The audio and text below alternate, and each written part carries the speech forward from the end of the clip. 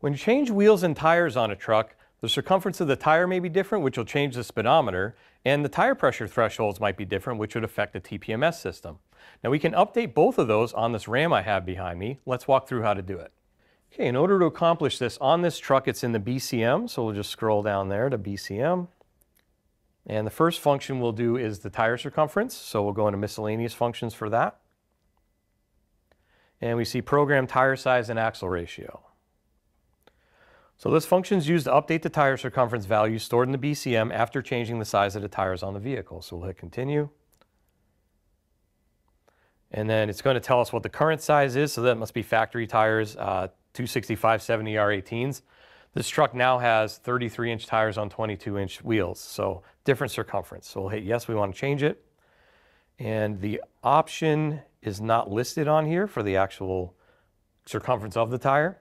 So we'll go into custom size. There we go.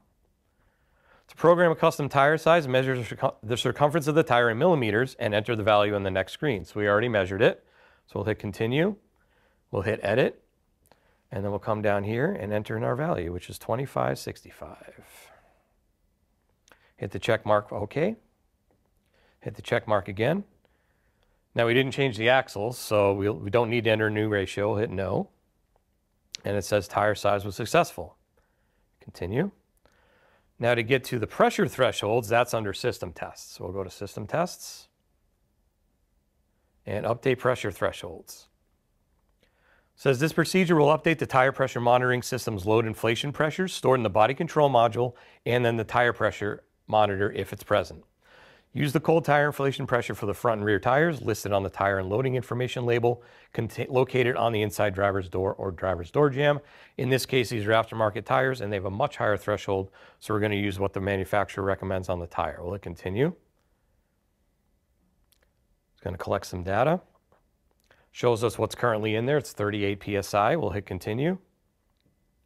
And in this case, the tire says it's a 65 PSI max pressure, so we'll go there. Writes the values. And there we go. Successfully updated the tire pressure threshold values in the BCM and the TPM. Continue, and then it'll show us what the current values are. So there we go. A couple simple steps. If you change your wheels, you can go update the tire size, update the pressure thresholds, and everything should work as designed. We hope you found this clip helpful. Find hundreds of other quick tips and useful training videos right here on the Snap-on Diagnostics YouTube channel.